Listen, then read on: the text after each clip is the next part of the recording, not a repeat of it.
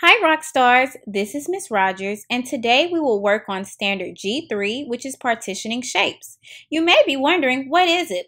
Well, partitioning shapes means to separate or divide into equal parts. Now let's go over some vocabulary words. The first word is horizontal, and that is a line that runs from side to side.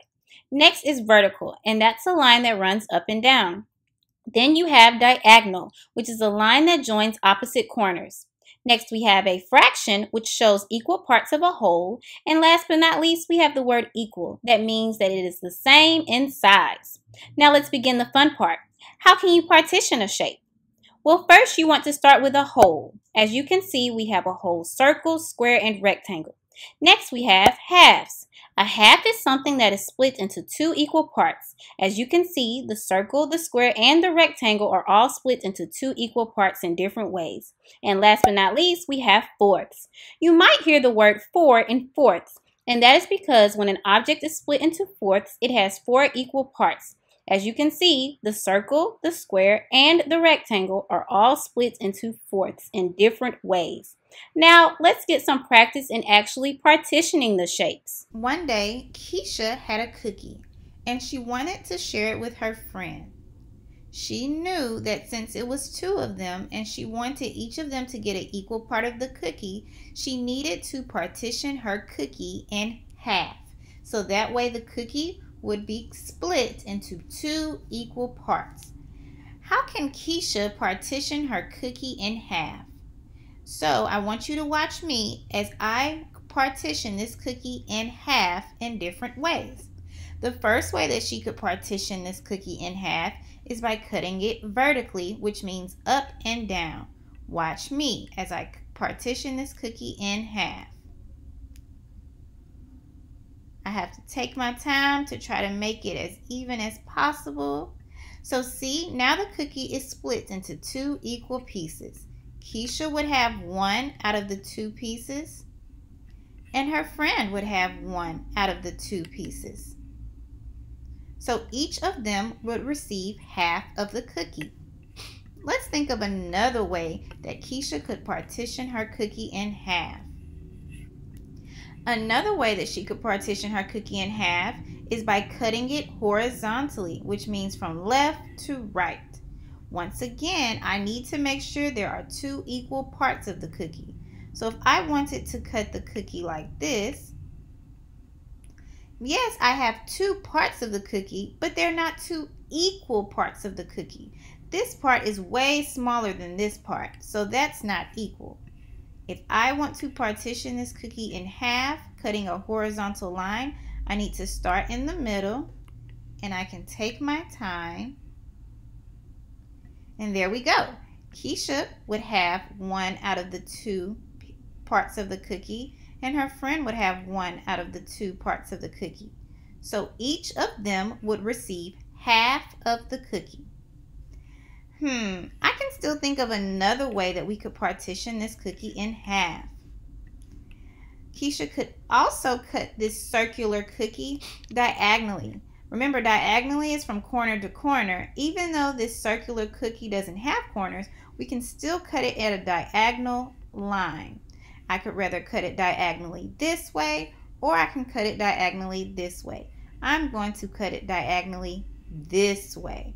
So watch me as I partition her cookie in half.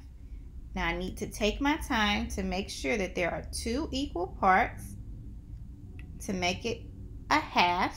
And as you see, Keisha would receive a half of the cookie because she would have one out of the two parts of the cookie. And her friend would receive half of the cookie because she would have one out of the two parts of the cookie. Now, Keisha received another cookie. And she didn't only want to share it with one friend, but she wanted to share it with her three other friends. Well, with all of them sharing the cookie, that makes 4 people. And Keisha knew that if she wanted to split her cookie into 4 equal parts, then she needed to cut it into fourths. How can Keisha partition her cookie in fourths? Now, remember that when we are partitioning a cookie in fourths, we need 4 equal parts. Watch me as I partition this cookie in fourths. So first she could cut it with a vertical line up and down. And then she could cut it horizontally, and I'm making sure I'm in the middle, not too far up, but in the middle as I'm cutting it horizontally. And look, there are now 4 equal parts of the cookie. Keisha will receive 1 out of the 4 equal parts of the cookie. Her first friend would receive 1 out of the 4 equal parts of the cookie. Her other friend would receive 1 out of the 4 equal parts of the cookie. And then that last friend would receive 1 out of the 4 equal parts of that cookie. So each of them would receive a fourth or 1/4 of the cookie. I think of another way that we can possibly partition this cookie in fourths. We can partition it in fourths by cutting it with 2 diagonal lines. So remember, my diagonal lines are going to follow this way. So when I cut it at first, I can cut it like this, and as you see, first I start off with 2 equal parts of the cookie, but I need enough for all 4 of them. So I can start right here towards that middle and cut it again. And now there are 4 equal parts of the cookie. Once again, Keisha could receive 1 out of the 4 equal parts of the cookie. Her first friend could receive 1 out of the 4 equal parts of the cookie.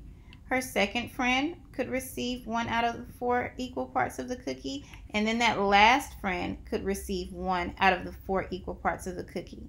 So each of them would receive 1/4 of the cookie. Let's try a new scenario.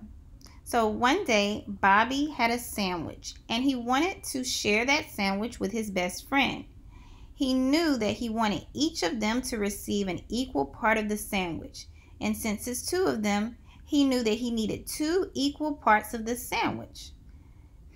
What is that called when you cut something into 2 equal parts? That's right, it's called a half. So Bobby knew that he wanted 1/2 of the sandwich, and he wanted his friend to have 1/2 of the sandwich. How can Bobby partition his sandwich in half?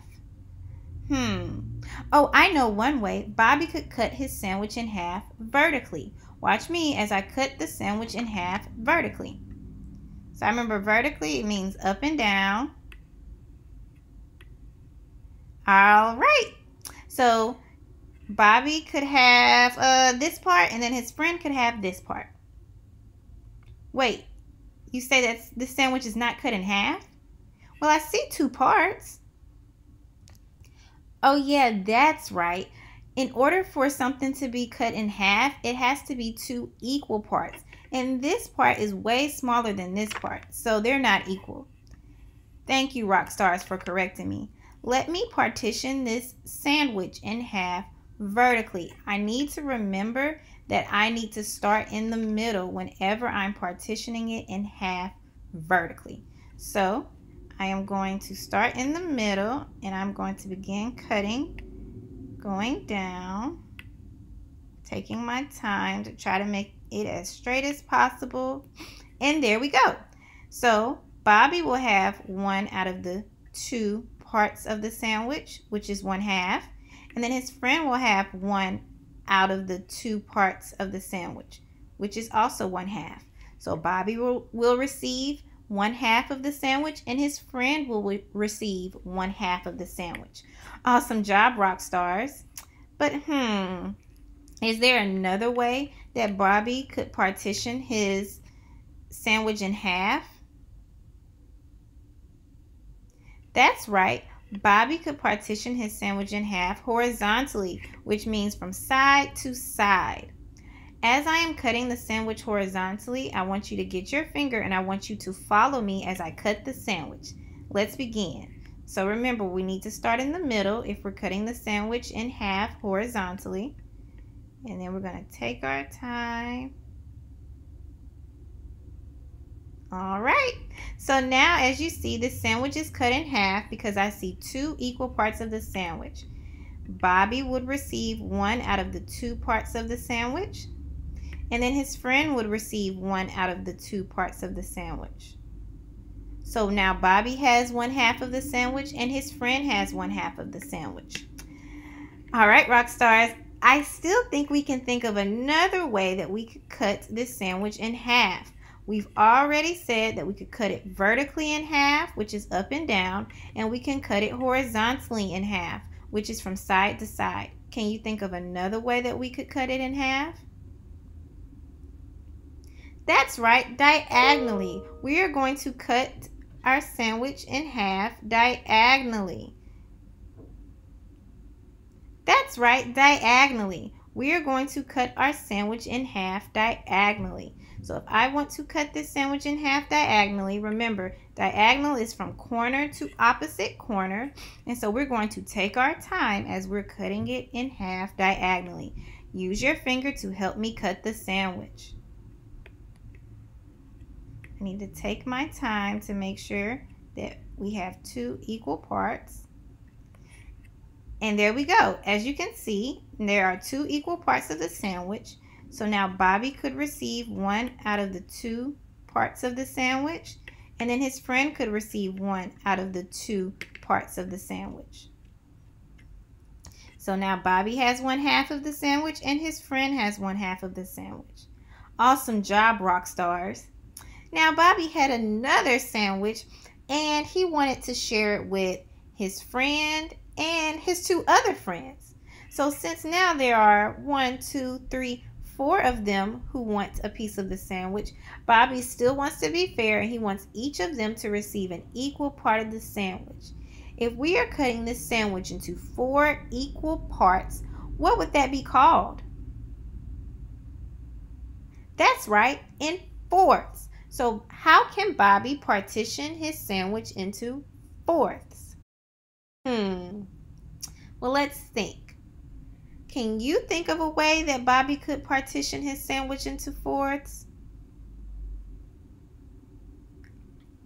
Okay, let's try this way. Let's try partitioning first, going a vertical line. So that means up and down. Okay, I'm stuck. I only see 2 equal parts. And I know 2 equal parts is a half, but I want 4 equal parts. What can I do now? Did you say cut it sideways? Yes, that's horizontally. I can cut it horizontally one more time, and that should make 4 equal parts. Let's see. So let me start in the middle. Okay, let's count those pieces. 1, 2, 3, 4. And they're equal parts. So Bobby would have 1 out of the 4 equal parts. His friend would have 1 out of the 4 equal parts. His other friend would have 1 out of the 4 equal parts. And then that last friend would have 1 out of the 4 equal parts. So each of them would receive 1/4 of the sandwich. Okay, but what if Bobby didn't want to cut it that way? What if he wanted to cut his sandwich another way where he's still partitioning it in fourths? Can you think of another way that Bobby could cut his sandwich? That's right, diagonally.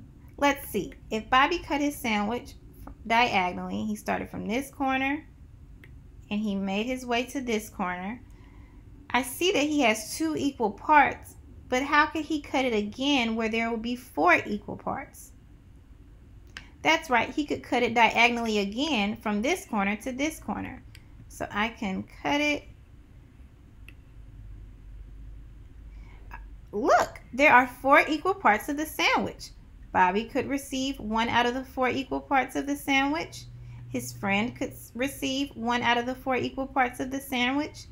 His other friend could receive 1 out of the 4 equal parts of the sandwich. And then that final friend could receive 1 out of the 4 equal parts of the sandwiches. So each one of them would receive 1/4 of the sandwich. Wow, rock stars, thank you so much for your help. Now it's time to stop and think. Which shape is partitioned in half?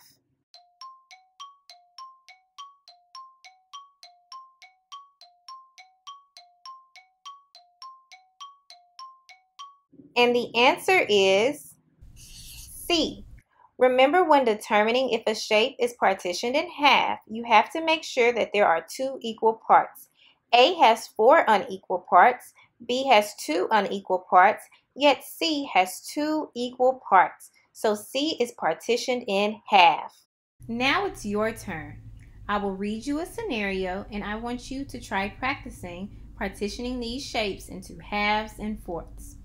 So one day you received a chocolate bar and you decided to share it with me, Miss Rogers.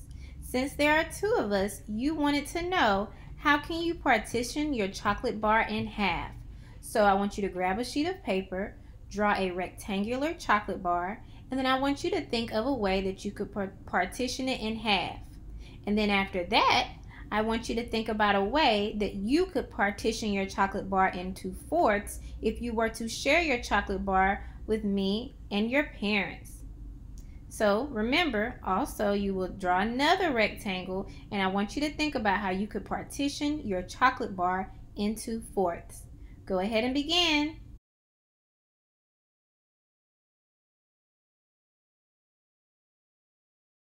Okay, rock stars, we're back.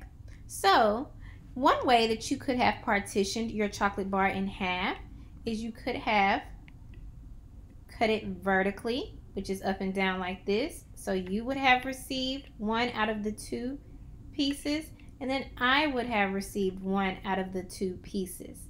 So each of us would have received 1/2 of the chocolate bar. Another way that you could have partitioned your chocolate bar is you could have cut your chocolate bar horizontally, which means from left to right or from side to side. And so as you can see, you would have received 1 out of the 2 pieces of the chocolate bar, and I would have received 1 out of the 2 pieces of the chocolate bar. So we each would have received 1/2 of the chocolate bar. And then another way that you could have partitioned your chocolate bar in half is you could have partitioned it diagonally. So that's from one corner to the opposite corner. And I have to take my time with this one. If I go to that corner to this corner, okay? So you could have received 1 out of the 2 parts of the chocolate bar, and I could have received 1 out of the 2 parts of the chocolate bar. Notice that even though these 2 shapes look like they are rotated or turned opposite directions, they still are 2 equal parts because they are the same in size. So this chocolate bar is cut in half. So one way that you could partition your chocolate bar into fourths is first cutting it vertically, which is up and down, and then you only have 2 equal parts, which is split in half. But then you could cut it again horizontally, like so. So then your mom would have 1 out of the 4 equal parts of the chocolate bar. You would have 1 out of the 4 equal parts of the chocolate bar. Your dad could have 1 out of the 4 equal parts of the chocolate bar. And then I could have 1 out of the 4 equal parts of the chocolate bar. So each of us would have 1/4 of the chocolate bar, and we split it into fourths because there are 4 equal parts. Another way that we could partition this chocolate bar into fourths is we could do it by cutting it vertically. So I could start down the middle again, going up and down. And then I could cut these 2 pieces in half again. So I have to take my time, try to draw it straight. Okay, so now we have 4 equal parts of the chocolate bar. So once again, your mom could have 1/4 of the chocolate bar. You could have 1/4 of the chocolate bar. Your dad could have 1/4 of the chocolate bar, and I could have 1/4 of the chocolate bar. So we partitioned this chocolate bar into fourths by cutting vertical lines or vertical parts. Now we could partition the chocolate bar another way. Let's try partitioning it drawing with two diagonals. So I'm going to start from this corner to this corner.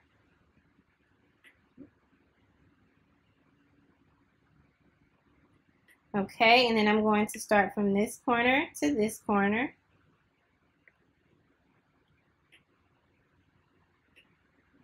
All right, let's notice something.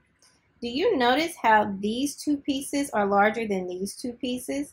Even though there are 4 parts, they are not equal because these two pieces are larger than those two pieces. So if you notice, when we are trying to partition a rectangle into fourths, it can be quite difficult because if we're doing it trying to draw 2 diagonal lines, it's not always going to work. So you'll notice that some shapes you have to try different strategies when you're partitioning them into halves and fourths. Different shapes have different attributes, so you have to be mindful of that and just double check your work as you're partitioning your shapes. But we could also partition our rectangle, or our chocolate bar I should say, into fourths by partitioning them first in half horizontally. So I'm going to start in the middle.